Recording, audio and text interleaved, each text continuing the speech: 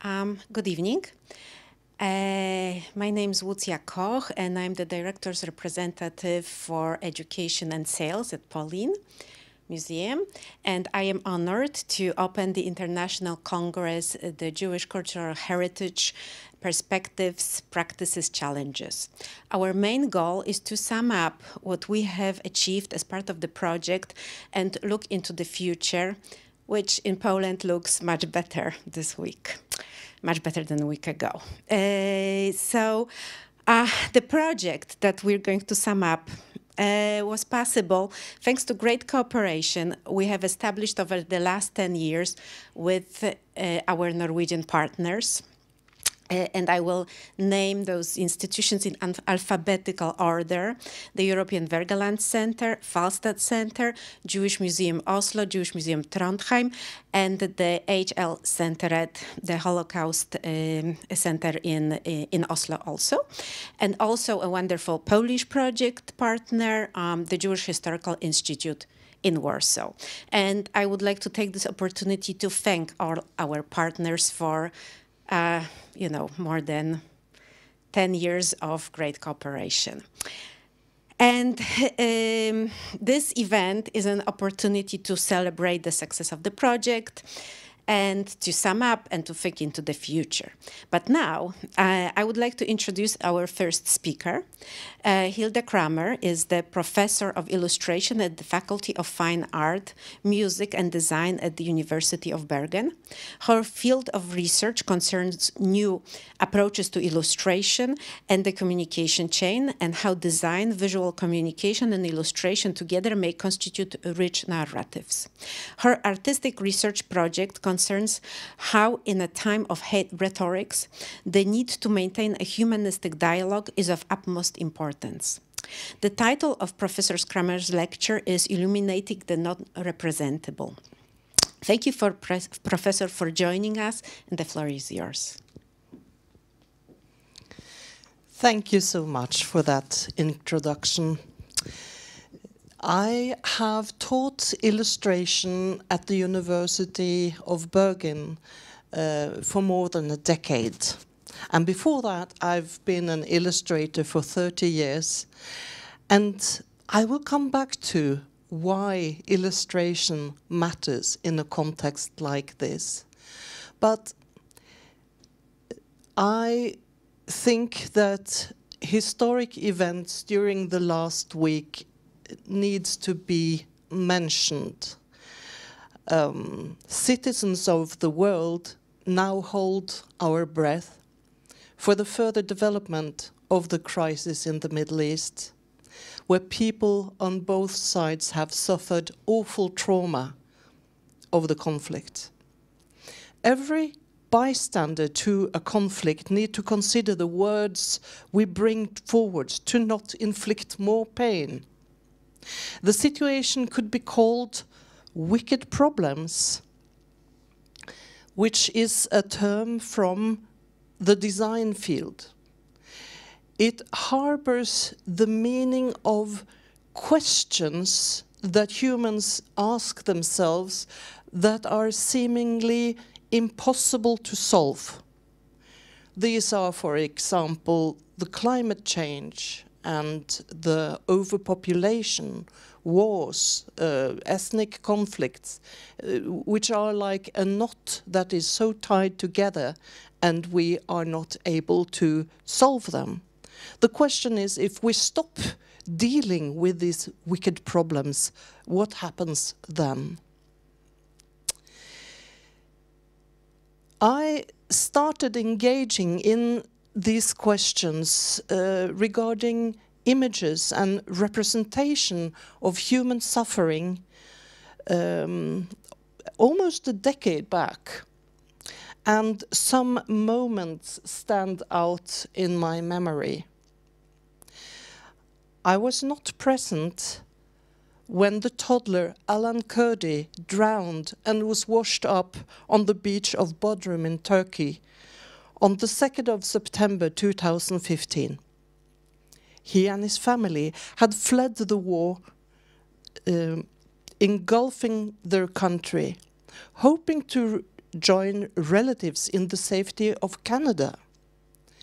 His mother and sister died in that same tragic event.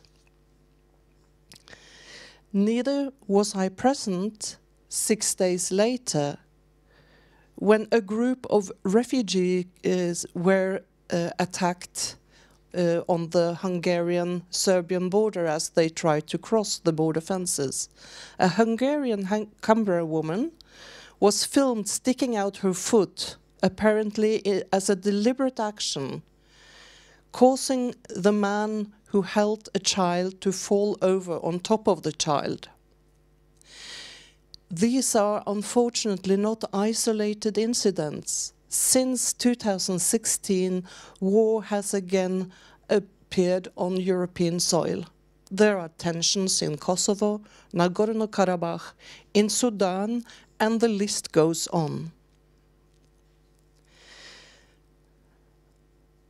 I think there are many like me who feel a need, an urge to do something, to be part of a change.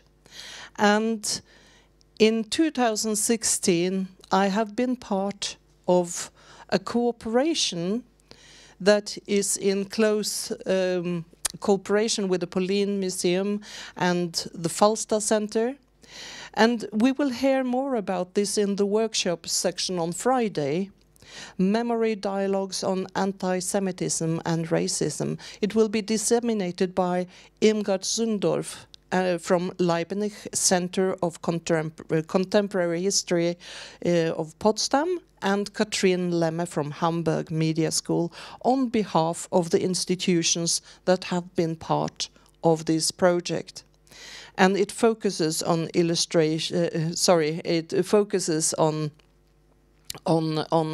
how we can work together to meet these problems. But I also, on the side of this, have had this project that is my own and that focuses on illustration in particular.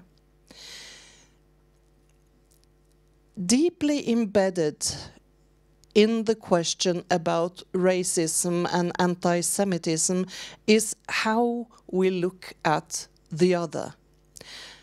This became the focus of my illustration research project, called Illuminating the Non-Representable. It has two main agendas. Firstly, it asks how illustration in an expanded approach may communicate profound human issues considered unrepresentable or non-representable. Secondly, it treats the representation of the other. From the very beginning, illustrators have been my implied audience to whom I address my research. My argumentation for that is faceted. First and foremost, every field needs to continuously discuss its own development. Secondly, seemingly unsolvable research questions have often been crucial to redefine the existing theory and resulted in new ways of designing the field and the understanding of the world. Illustration often operates as ephemeral mediation formats, destined to disappear, self-destruct, deteriorate, or decompose. It is often seen in context of the most mundane aspects of human life, far away from questions concerning ethics, philosophy and artistic ideals.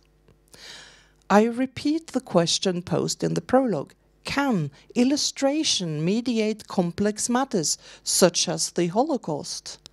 And would it matter how we do it? In 2020, the Artistic Research Project Illuminating the Non-Representable received external funding from the Norwegian Artistic Research Program to explore how illustration may contribute to specific history didactic educational settings, also to contribute to collective memory through site-specific illustration-led projects. Artistic research takes place through the discipline and operates across fields of knowledge where a fertilization with other fields happen. There are 4 work packages. 3 of these work packages are related to cultural memory of World War II history and the Holocaust. The first, on the upper left, treats the cooperation with the Falstad Center. This is a human being, is run by the leader of education at Falstad, Sebastian Klein. And you will hear more about this project during the workshop section on Friday.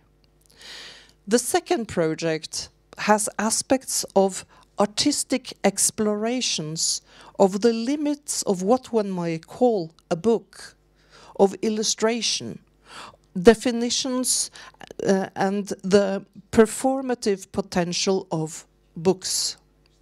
It is led by artist Emimov.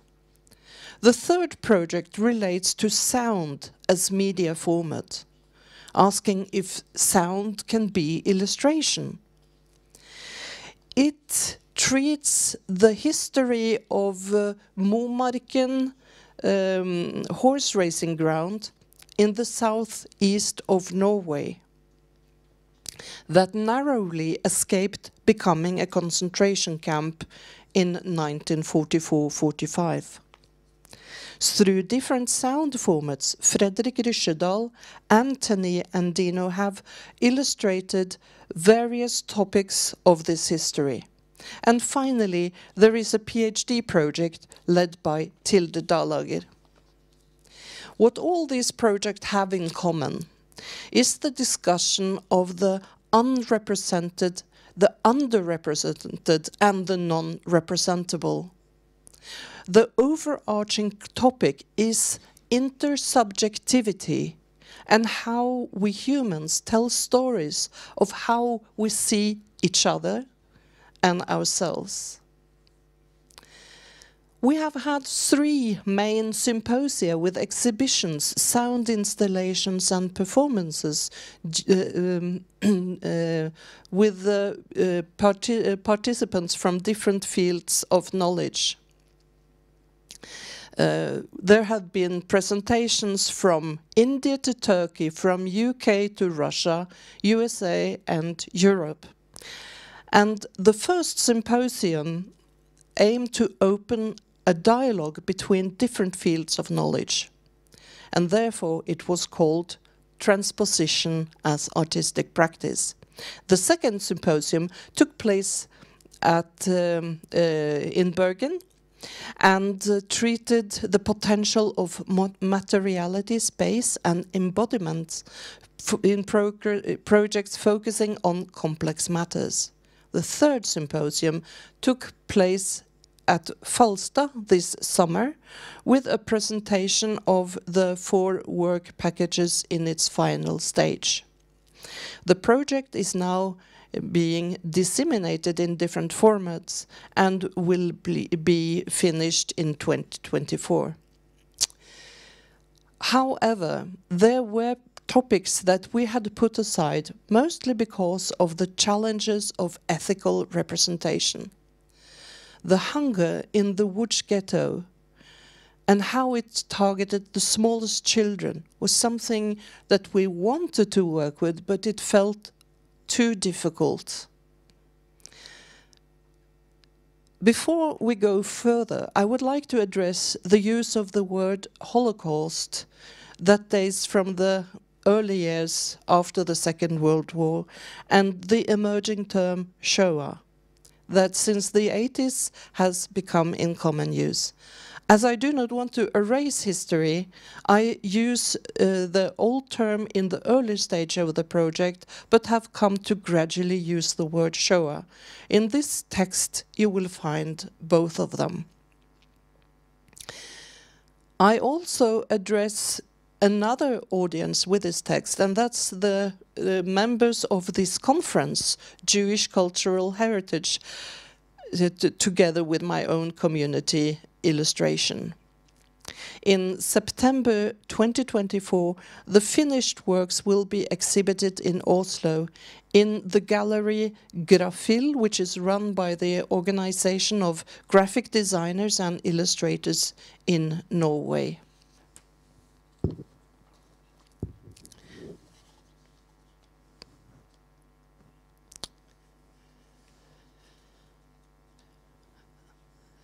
An illustrator working with a Shoah representation must reflect on the moral responsibility of generating and presenting a version of historic events to the world. What I see as a justifying argument for attempting to represent matters so long after the actual event, it is the possibility of the illustrator or any creative artist in that situation to give the audience a glimpse into the past, in this case, a horrible past, to make them reflect on the ethical questions they normally would shy away from. To obtain such a representational level, the illustrator may employ vessels that constitute bridges between the historic events and the audience. This is where my presentation touches upon the works of Walter Benjamin and the concept of aura in his classic essay, The Work of Art in the Age of Mechanical Reproduction. His text refers to the authority held by the unique artwork, the original artwork that has not been reproduced.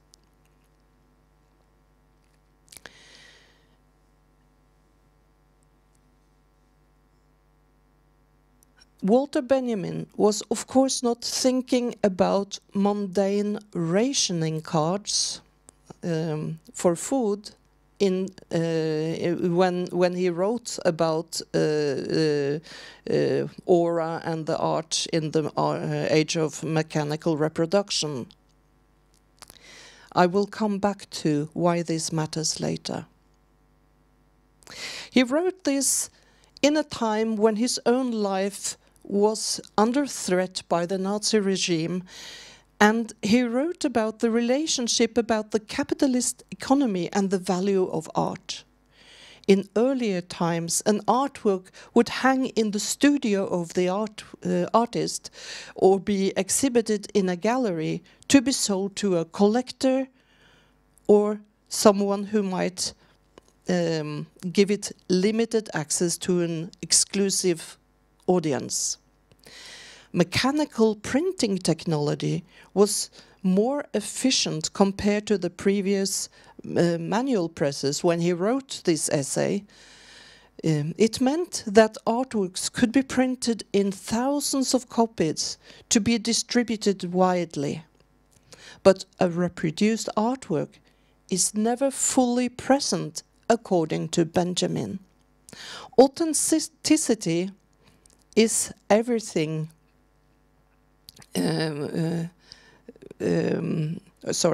Authenticity is not something that can be reproduced, and it vanishes when everything is reproducible.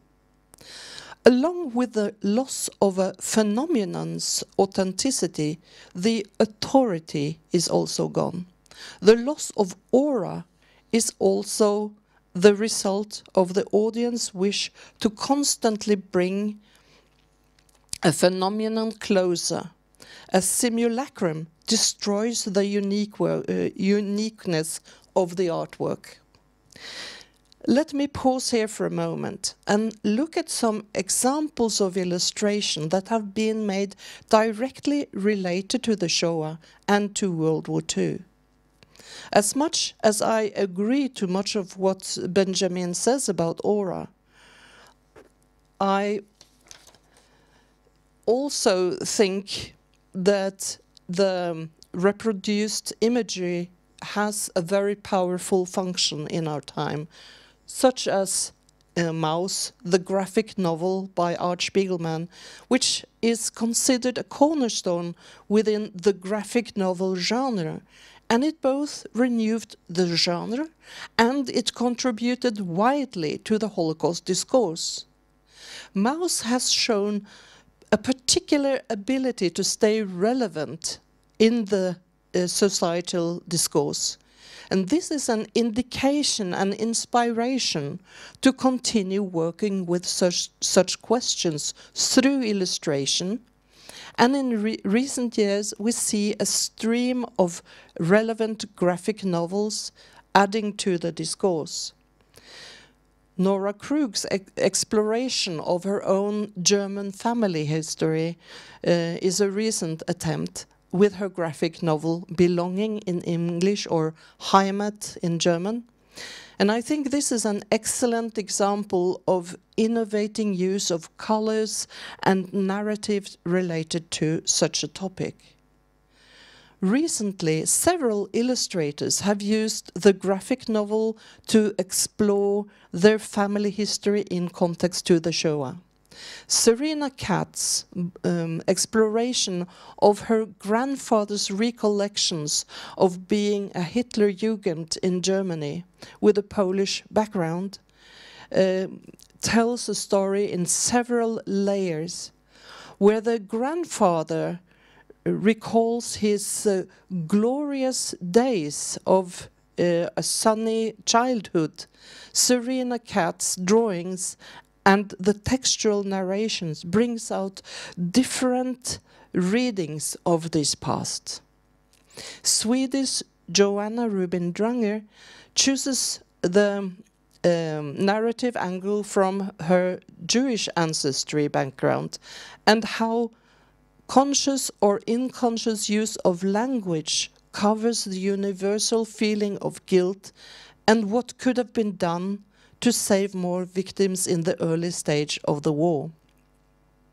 Lila Korman traces her own family history in Poland and the events that took place during the Second World War. To conclude this part, there is a thriving illustration environment using autoethnographic approaches to the topic. What other illustration-linked projects brings up the topic?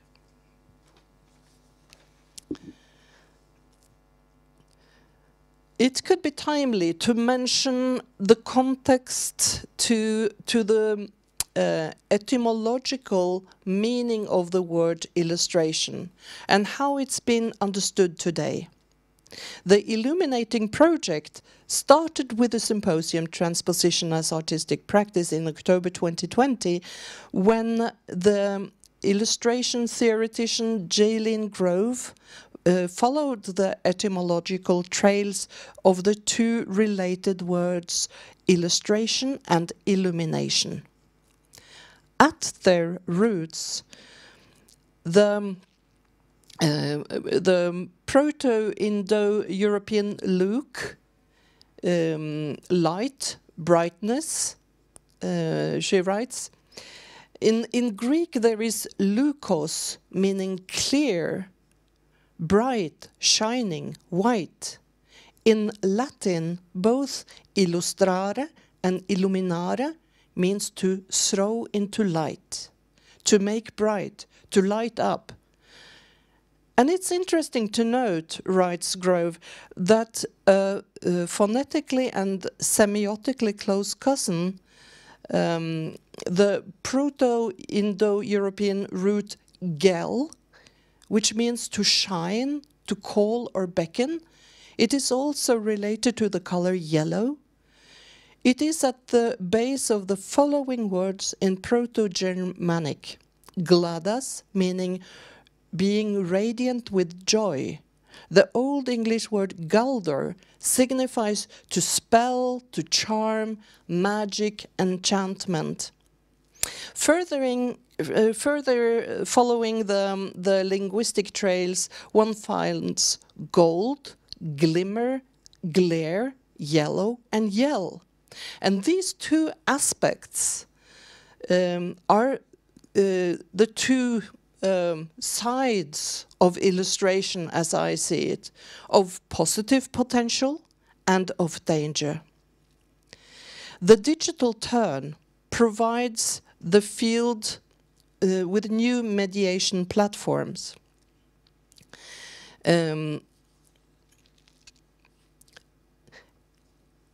It was necessary to bring forward a definition of illustration that also takes into consideration this change. In 2018, the book History of Illustration was published. For the first time, the field was seen from perspectives around the globe, not from the Western sphere. It is from this book I have taken the definition of illustration that we operate within this project. And as you can see, it means that we are no longer limiting illustration to paper-based mediums. I mean, this is obvious. Since the digital revolution, illustration is found in apps, on phones. It's part of the game development. It's everywhere on every digital platform as well as the printed ones. But it still is illustration. And what remains is an obligation to be aware of the content of the message, who is the sender of the message, and what it means. Then, and as you see, illustration consists of many elements. It's the image elements, but it's also often either embedded text or connoted to text. And then you have the overall design of things, which also brings in meaning. You have the materiality or the lack of this in digital format. And you have narratology, storytelling. So all this together constitutes a message which is communicated, and it's coded to be read by a receiver. So you see, here we have the communication chain, which is defining the communication chain of sender, medium, and what message which is being conveyed, and then there may be disruption in this communication chain. It's actually it origins from the telegraph invention. You can see the parts of what needs to be there in order to send the message through the telegram system, but it still functions in contemporary media connections.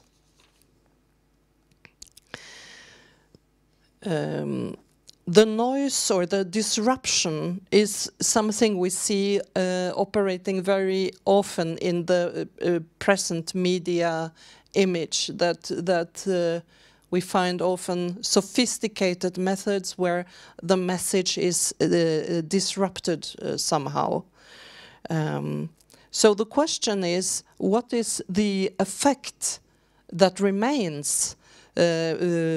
What reaches the end point, the receiver of the message, and if there is a feedback to the sender.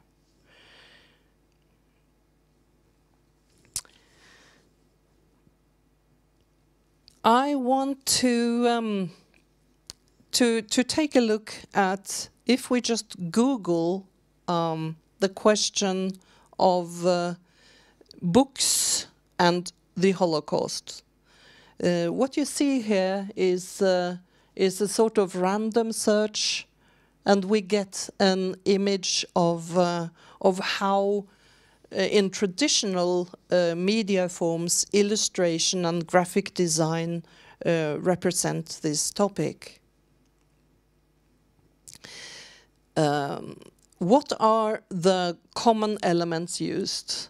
It's often the David star. It could be barbed wire. It's trail tracks disappearing into fog. And what we may be in danger of, if we do not break this kind of iconicity, is that we don't reach young people of today. Because if they've seen it again and again and again, they become immune to this kind of imagery.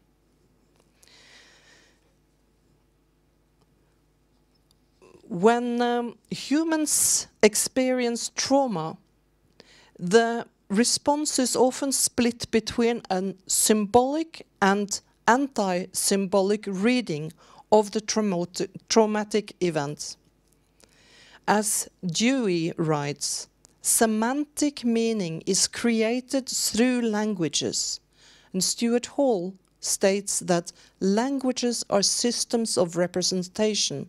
Such representational systems can be applied to consolidate belonging and distinguish those we want to distance ourselves from, the ones we regard as others. And illustration is a visual language.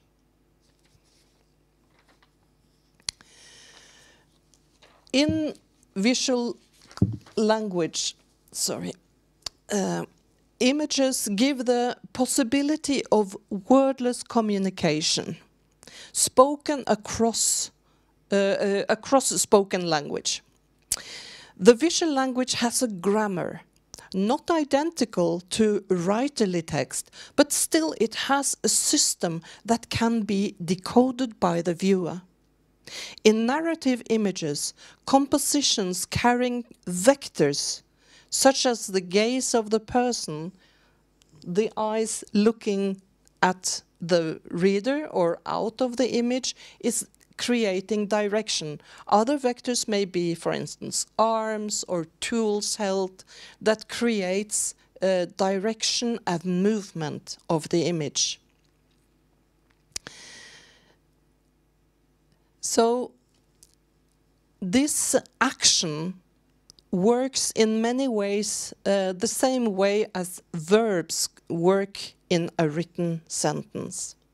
So these are narrative images, but there are another group of images that are called conceptual representations. They represent their participants in a generalized essence with a timeless appearance. As you see, there are no vectors in this image, so our view is directed to the object itself, but it carries connotations. So our imagination is carried to other parts of history.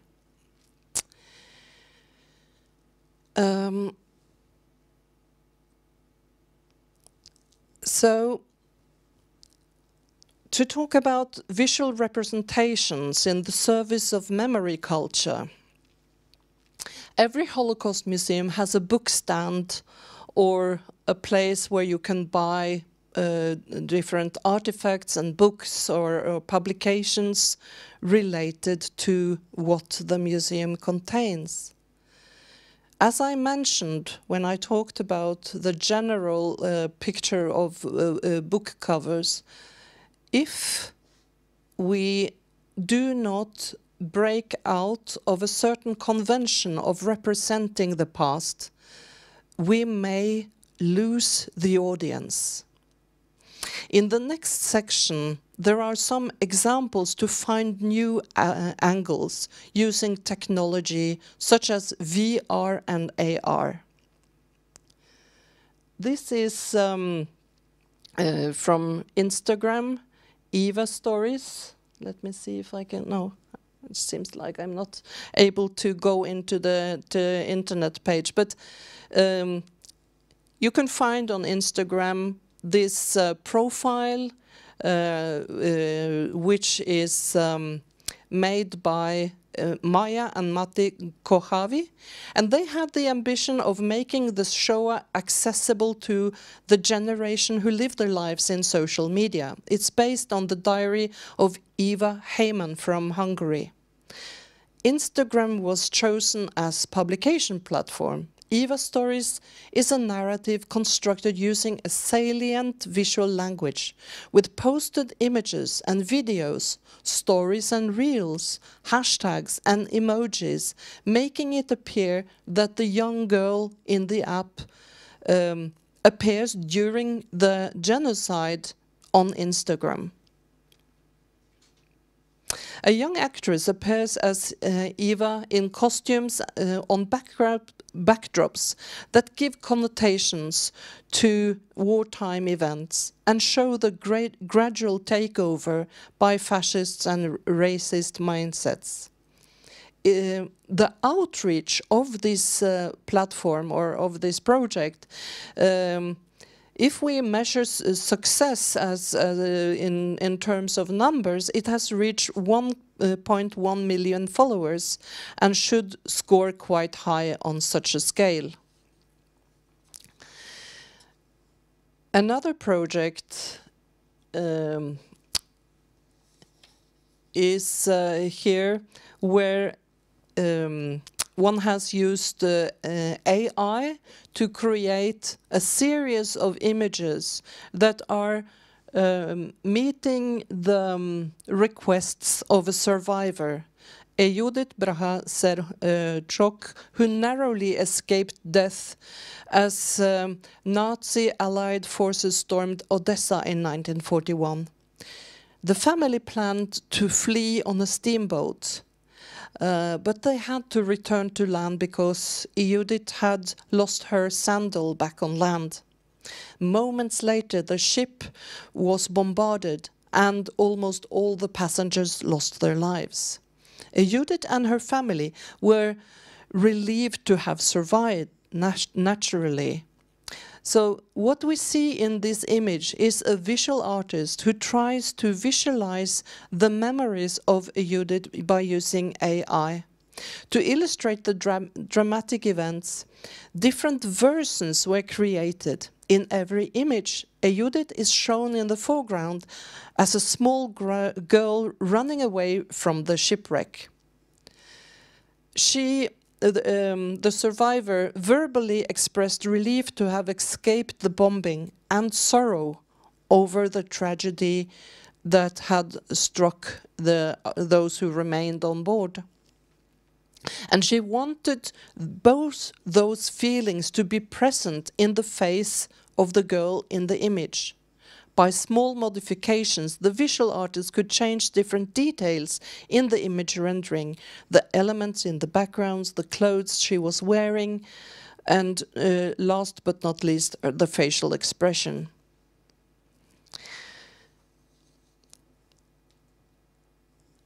Virtual reality used in the Auschwitz-Birkenau historical VR reconstruction project enables the viewer to walk in the terrain of Oświęcim in Poland to see the wartime concentration camp of Auschwitz unfold before their eyes.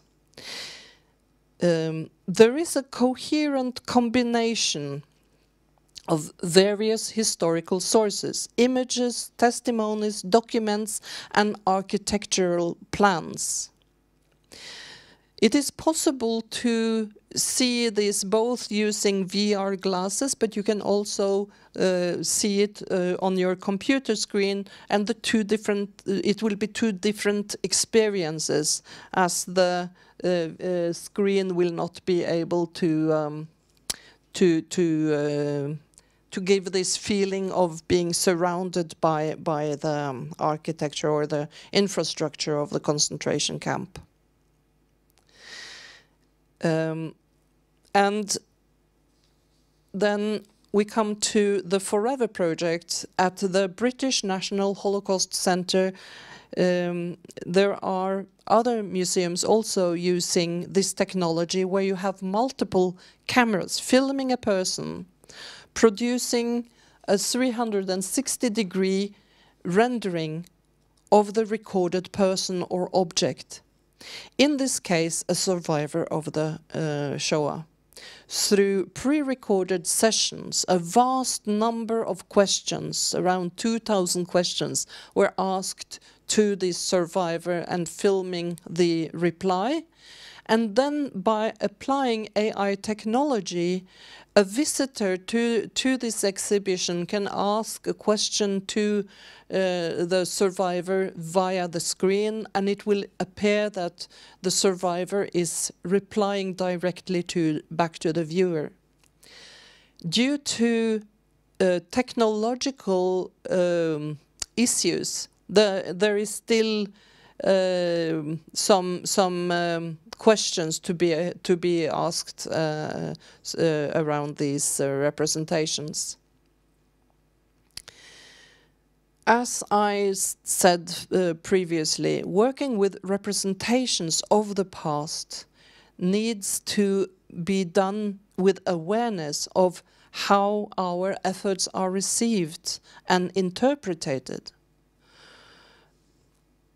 What are the consequences if we blur present and past? Just a simple question of young people, how informed are they concerning the use of the Instagram, for instance? It is not unthinkable that they will not understand that this is actually a fiction.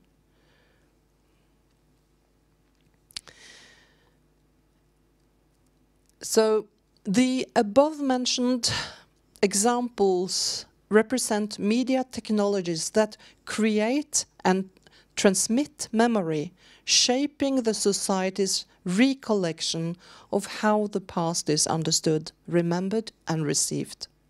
In the case of Eva stories, the project was met with mixed reactions. While many have applauded it for using a publication channel used by a wide audience, some have asked if the resources should not be channeled to a project that leave a bigger societal impact.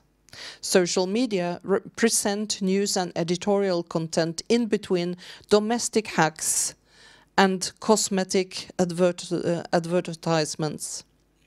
The storytelling and the visual language of Eva stories resemble the commercial and entertaining content that surrounds it, and may appear to simplify and trivialize the genocide, since the rhetoric resembles mundane and banal phenomena surrounding it.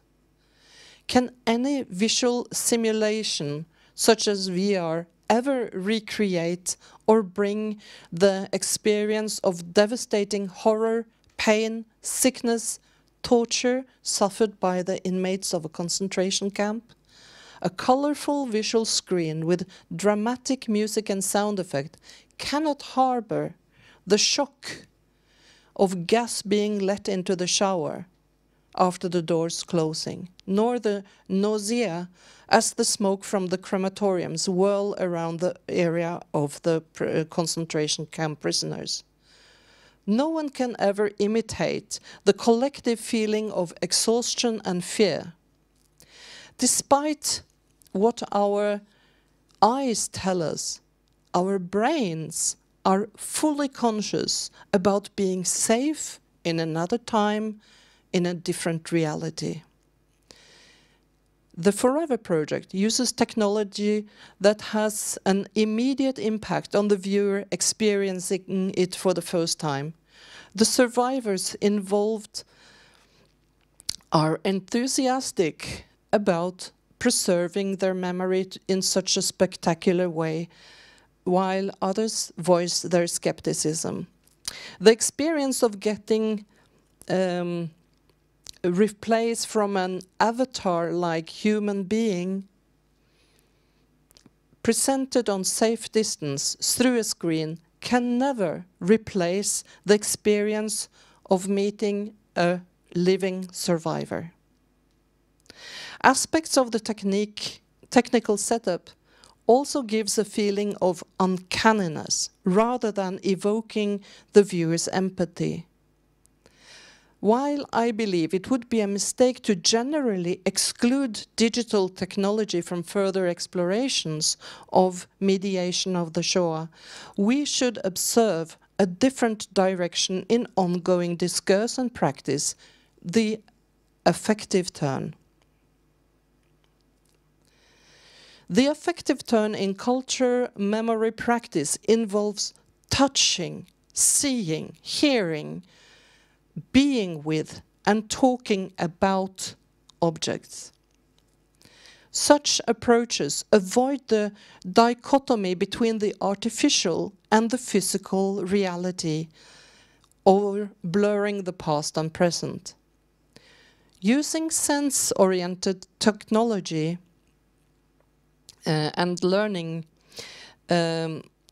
strategies, the individual participants become involved in critical thinking in a way which I do not believe that the technology of VR and AR can give us at this time. Coming to the project that I run, the common denominator behind the Illuminating the Non-Representable project is this: to find what resources it takes to engage and learn about the past in a way that also creates awareness of the present and future challenges. I suggest that the aura of the Shoah narration does not only lie in the objects and artifacts, but in a meaningful transaction between the mediator of the history and the audience. On the screen, you see copies of the artist book, One of Many Lives Cut Short. It is a commemoration of the victims of Litzmannstadt ghetto, the children during Wielka Szpera. Each of these books are unique. They contain names of a child under the age of 10 who died in Chełmno nad Nerem.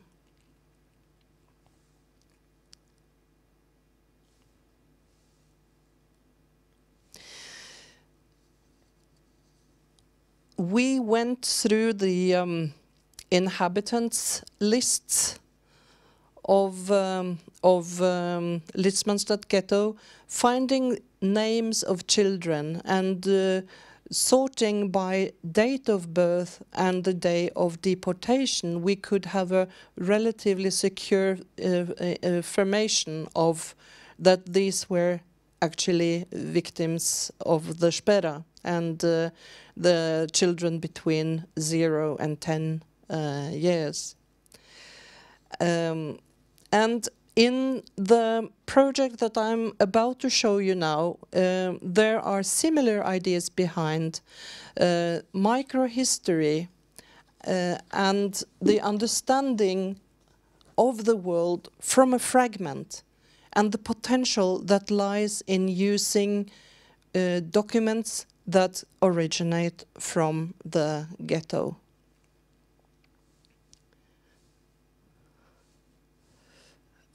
Hunger used strategically in war was a major part of the Nazi German strategy. Sadly, also today we see hunger used as a weapon in conflicts happening around us, with potential effect to all corners of the world. This has inspired me to go back to the unused material from the ghetto. I have in my possession 10 milk rationing cards from the ghetto. these 10 brittle pieces of paper. I lack words to say what feelings it is to hold these pieces of papers in my hand, papers that could mean life or death 80 years ago to a small child. We could track these children from the inhabitant list in the archives. Parents' names, professions. We found the names of the surrounding infrastructure of the ghetto, which also gave ways of putting things in context. But how the combination of all this information could be translated into a suitable visual language was unsolved. Sometimes one has to begin with intuition, to let the subconscious flow take over in the search of ways to express.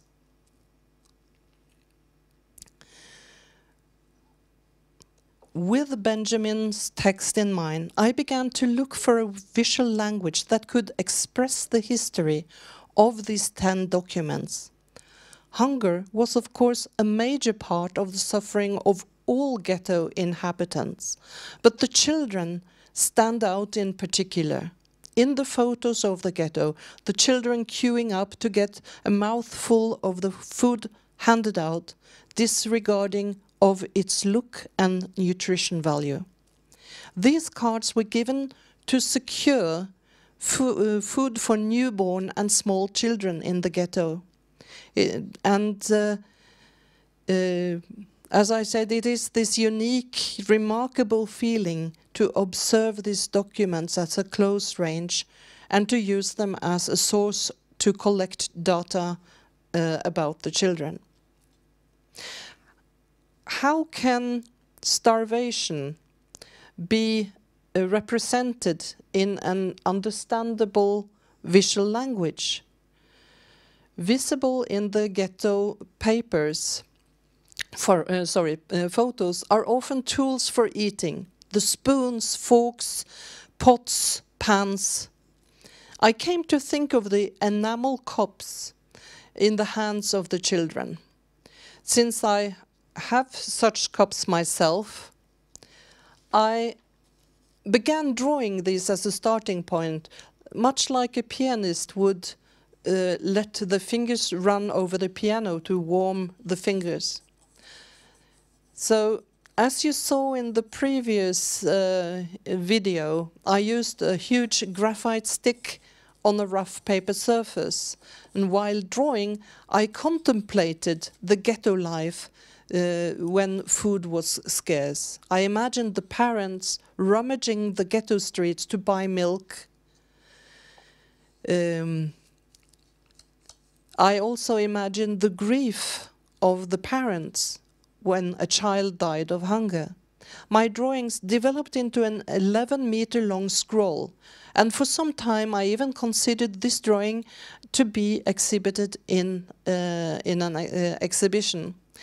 But I was never quite satisfied with this drawing. Somehow it lacked impact. It did not contain sufficient aura. So I returned to ideation stage.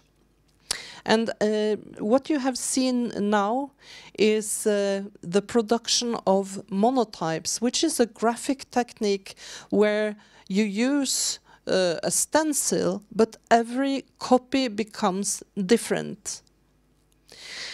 You get your fingers dirty. There is a smell of paint while you work.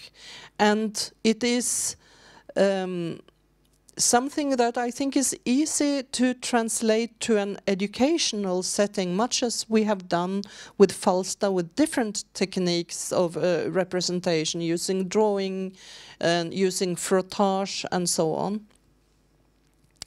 So at this stage, the project is not quite finished, but I continue to work developing this concept to how can I transfer it from me as an illustrator to a young audience that might use it in an educational setting.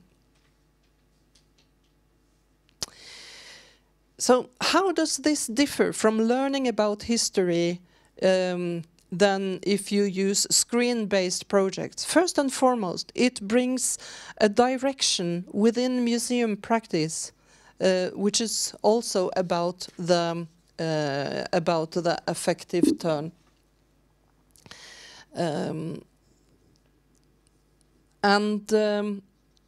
Such approaches avoid the dichotomy between the artificial and the physical reality.